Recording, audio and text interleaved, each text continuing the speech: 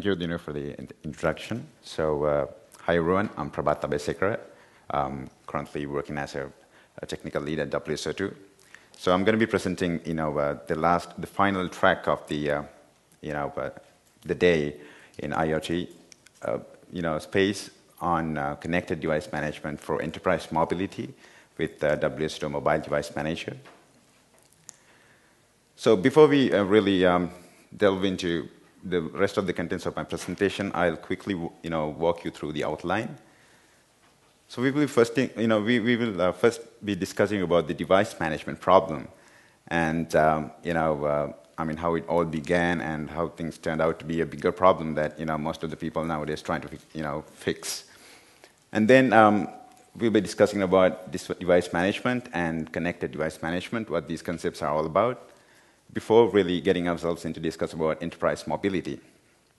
What follows that is some key questions and challenges for IT managers that they would usually come across when it comes to adapting a successful enterprise mobility management suite into their business organizations. So then I would introduce WSO2 Mobile Device Manager as a potential solution to all these key questions and challenges for IT managers. And towards the final part of the presentation, I'll be discussing about some features and benefits that the WSO2 Mobility Device Manager has to offer for people to establish a successful enterprise and mobility management infrastructure within their organizations. So the device management problem. Well, as world evolved over the last few decades, huge computer systems were brought down to small PCs, devices, laptops, and then to much smaller handheld devices like smartphones and stuff like that.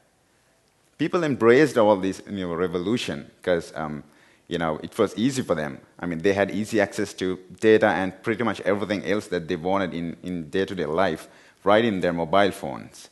So that also motivated, most of the device vendors around, who then went on to build volumes. I mean, tons of small these gadgets, which then led to a world full of devices. So like how it is with pretty much everything else, everything in the world, everything needs to be managed at some point. So are devices. That's where this device management problem comes into play. So what's device management? Some say it's secure, monitor, and manage a fleet of devices. So it's not about securing devices, it's not about monitoring devices, or it's not about managing devices. It's about a combination of all these stuff that could be recognized as device management. If securing, monitoring, and managing devices is device management, what's connected device management, you may wonder. So I would say connected device management is all about making device management part of the complete business ecosystem. I mean, people are nowadays talking about connecting these businesses and stuff like that pretty often. And because of that, no component within a particular business organization can stay in isolation. I mean, these components, even that's pretty much the same for device management also. So this device management too has to be part of the analytics infrastructure that you might have in your organization. It has to be part of the organization policy infrastructure as well as the business process management stuff. So that's if you do that, then only you will be able to stay competitive in the market and in the modern day enterprise world. Now that brings us into a very interesting point where it discusses about modern day enterprises. So before that, let's try to see how the old age enterprises look like. So in old age enterprises, so all these key components like employees, devices, and data, they were all location bound. They were pretty much operating within some predefined boundaries. Even when it comes to resources, most of these resources were provided or provisioned by the organization itself to their employees. And when it comes to technologies used, I mean, there were clear restrictions on using certain technologies also, so which basically, avoided them being, being able to stay competitive, in the industry. So no wonder people call it an old school approach. So what's modern age enterprises? I mean, they're not location bound at all. So as you can see, people like, it's not only about employees anymore. It's about employees, partners, and a lot of other stakeholders as well. Now that with the concept that the world is being considered as a one whole big global community, no one can stay in isolation. I mean, all these entities have to be connected. I mean, like nowadays, like almost all these people, like employees, partners, and other stakeholders, they even tend to work from different countries for the same organization. So these enterprises are not location bound at all. And even when it comes to the devices, most of the enterprises allow their employees to bring their own devices into the organization premises to be able to improve their productivity. So that has been a key attractive of attractions of these the modern enterprises also. So that's why it's considered a new school approach. So then what's enterprise mobility, and how it fits into this whole jargon? So as Wikipedia says, enterprise mobility is a shift in work habits where employees of an organization working out of office with mobile devices and cloud services to perform certain business tasks. They need to do this, because they need to be responsive to things like, faster, and also they need to be informed of things like, pretty quickly to stay to stay ahead in the competition. So in a typical enterprise mobility, infrastructure, you may come across a lot of different, device types being used, like phones, tablets, laptops, and which are built upon like numerous platforms like iOS, Android, BlackBerry, Windows 8, and so on. Not only that, so you may come across a lot of schemes like COPE, which stands for company-owned, personally enabled devices, and also BYOD, which stands for bring your own devices. So you need to be able to handle all this stuff, to be able to model a successful enterprise mobility management infrastructure in your organization. But how? I mean, what are the key questions to the customers? To the IT managers, when they're into implementing this sort of a system? Some of the key questions are like, if I am an IT manager, do I allow employees to use their own devices? Or do I allow business partners or the distributors to use their own devices? And then again, how to provision access to corporate resources securely. I mean, data security has always been a key challenge in the world of enterprise mobility. And also what device platform should be used. I mean, now that we know, there's a lot of device platforms being around, so people tend to use different device types of their choice. So, but in my organization, what device platform should I use? And the story doesn't stop there. I mean, then I need to be able to handle multiple device platforms within my enterprise mobility management infrastructure. So how extensible is the adapting EMM infrastructure to support all these new platforms? And also, when it comes to BYOD, one of the key objectives of adopting such a mechanism is to be able to not spend too much time in buying people devices and stuff, but rather the employees can bring their own devices into the system. But if you're not paying for buying devices but spending that money for managing the devices, what's the point of adopting such a mechanism? These are all key questions for IT managers who are trying to adopt a successful enterprise mobility management infrastructure to their organizations. So what about the key challenges? So like I said earlier, one of the key challenges has been data security. So what if my device is stolen? And what if someone comes and installs some malicious application into my device, which would then get access to all this corporate data? What if I mistakenly lose my mobile phone? And these are, and also like, the BYOD stuff. So the data security is because of that, has always been a key challenge, for all these IT managers. And what about device management? If I want to track my devices, and if I want to, like, enforce policies and stuff, in an easy way, how do I do that? So that too is because of that, considered, a really key challenge, in the world of enterprise mobility management. Also, the enterprise application management. So what if I need to apply certain application level policies? What if I categorize some sort of applications as blacklisted apps and whitelisted apps? So how do I do that? And also, like, how do I make all these enterprise applications be discoverable?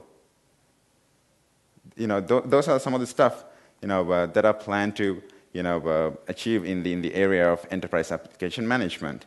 And what if my organization, what if my business organization that I've worked for, wants to go mobile first? So as we all know, mobile first is basically focusing more on these small devices like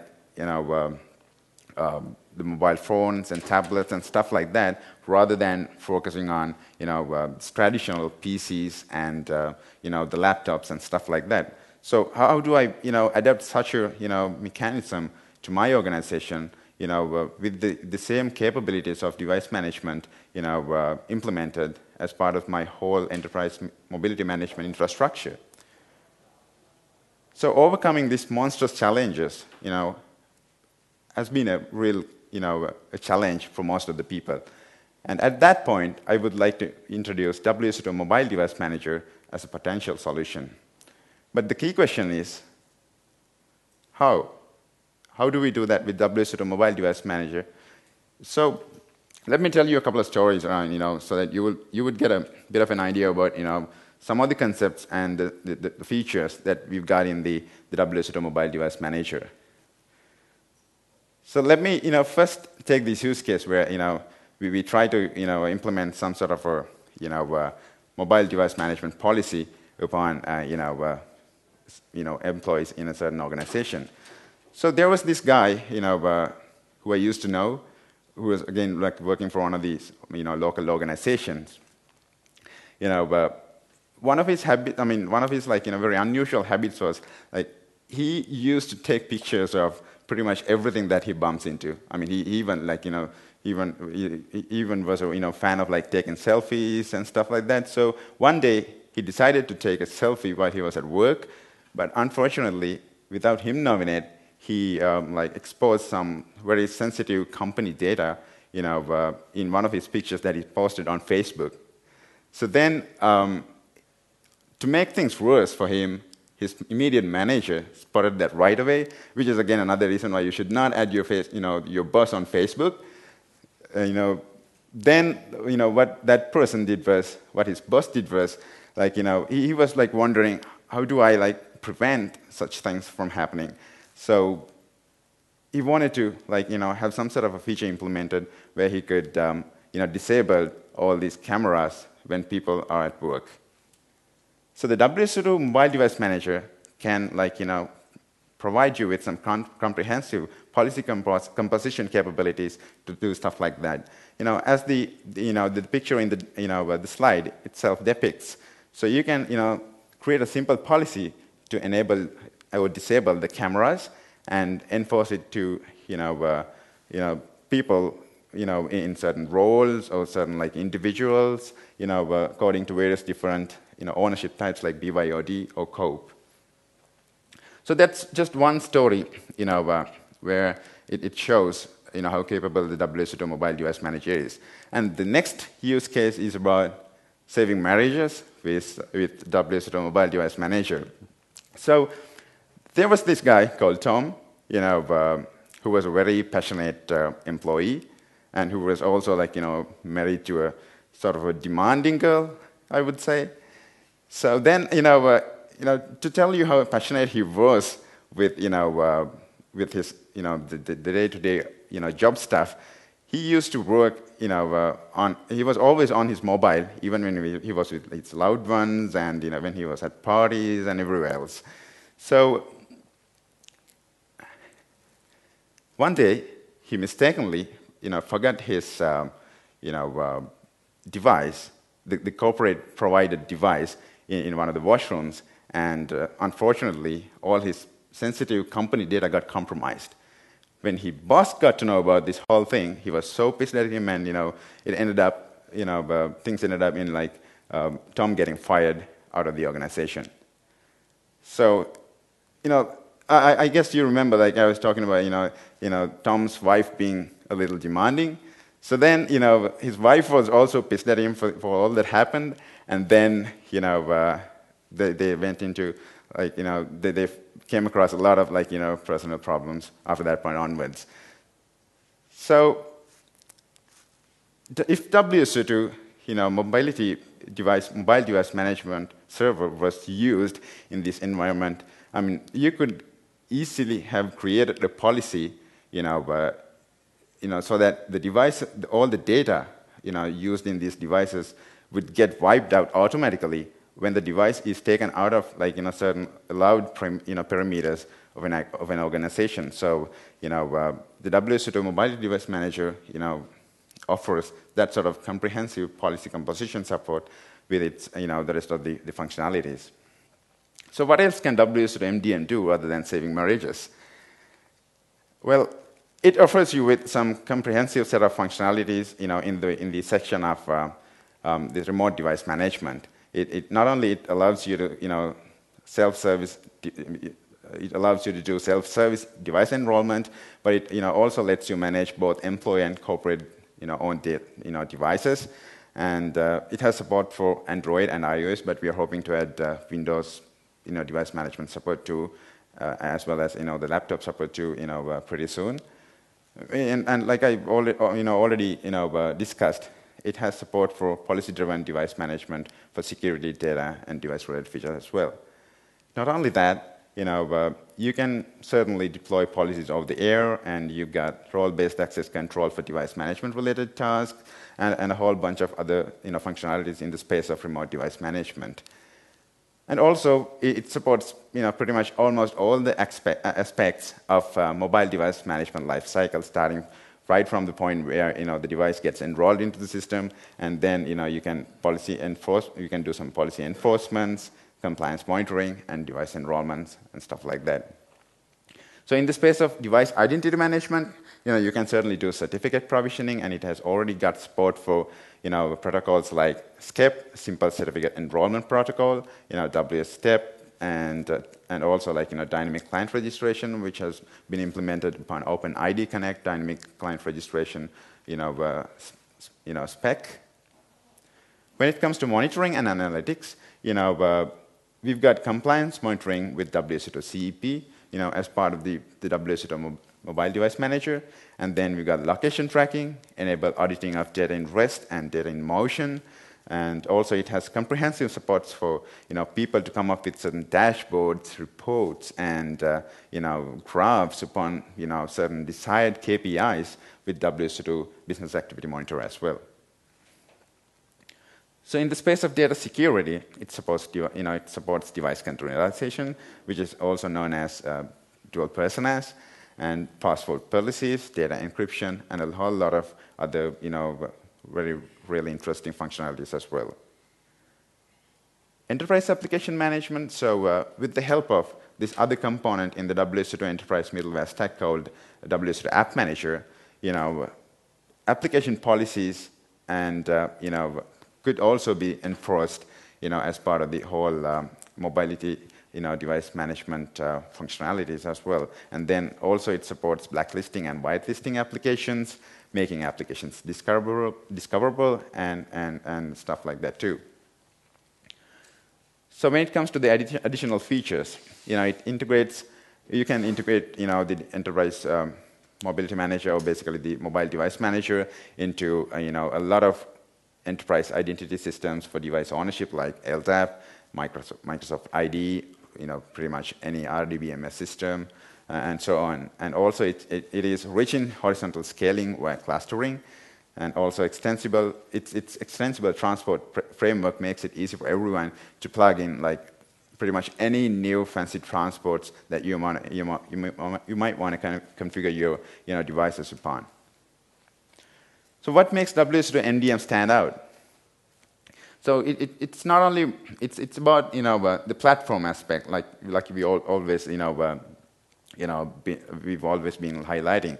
So the WSO2 MDM is also built upon this award-winning WSO2 Carbon platform. So if you're already familiar with some component like WSO2 Enterprise Service Bus or the WSO2 Message Broker or something like that, it's not going to be big. It's not going to be a big deal for you to get yourself familiar with the WSO2 Mobile Device Manager as well, because it has pretty much the same set of configurations within almost all these components. And also, like the key benefits, key attractive benefits, I mean the operational benefits that it offers you are composing. I mean being able to compose and manage granular level security policies for individual groups, devices, and location based on basically the role or work style, and also the ability to make strategic decisions where data gathered through all activities are a simple and clean interface. And also you can transform businesses through anytime, anywhere, secure access to pretty much all your information as well. Not only that, the users can select the devices that best meet their individual needs, including personally owned devices, while they're still being managed over a centralized entity. And also, it enables employees to be able to make more efficient and faster decisions, decision making, where embracing concepts like DYOD. When it comes to the financial benefits, you can certainly get rid of all these unattractive paper device pricing models. And also, like if you're confident, you can download, deploy, and run all these servers absolutely for no cost yourself. And also, like it offers you key financial benefits like embracing bring your own device and policies, and basically saving per enterprise device procurement and data plan costs associated with each users. So that's about it.